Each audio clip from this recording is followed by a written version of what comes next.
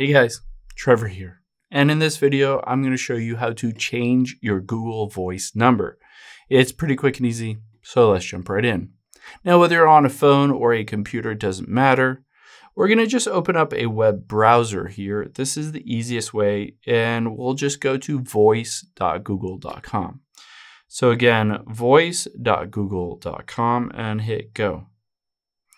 You'll be able to see your specific Google Voice here. You'll be able to see all of your calls, your text messages, all of that stuff in here. At the top right, you can see the gear icon. Let's tap on that.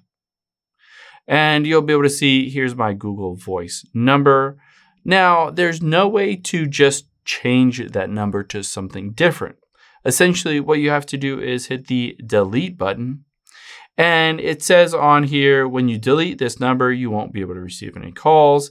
And at the very bottom, it says you can change the number once per year.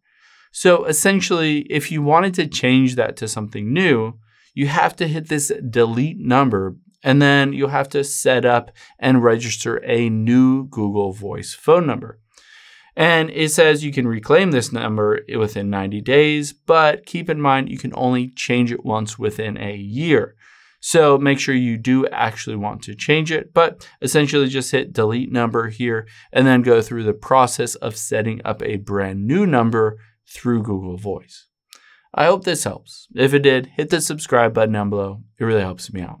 And I'll catch you on the next one.